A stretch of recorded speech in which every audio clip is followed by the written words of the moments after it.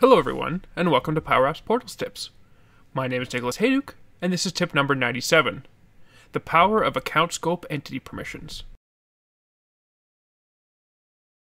In tip number 66, I described the different options for entity permission scope. Two of the options, account and contact, are similar, and at first glance, it might even seem that the account scope option is redundant, since you can replicate the same permissions using contact scope and parent scope entity permissions. In this tip, I'll explain why account scope is still very useful. While it's true that you can replicate the functionality of account scope using a combination of contact scope and parent scope entity permissions, the major difference is the underlying fetch XML that is generated with these two options. While they will be equivalent from a permissions perspective, the generated fetch XML with account scope will include fewer link entity nodes, which might be a lifesaver if you're running into the limits that I described in tip number 92.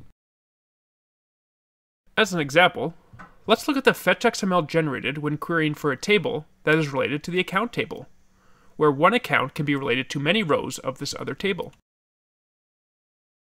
First, we'll set up an account scope entity permission for that table. Looking at the resultant fetch XML, we see that it has no link entity nodes.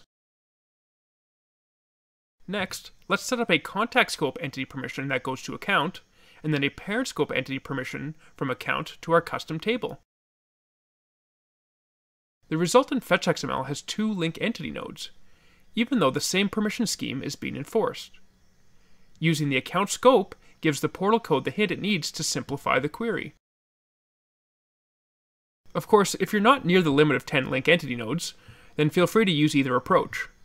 But the day may come when you add a few more permissions, and you'll wish you had used account scope instead.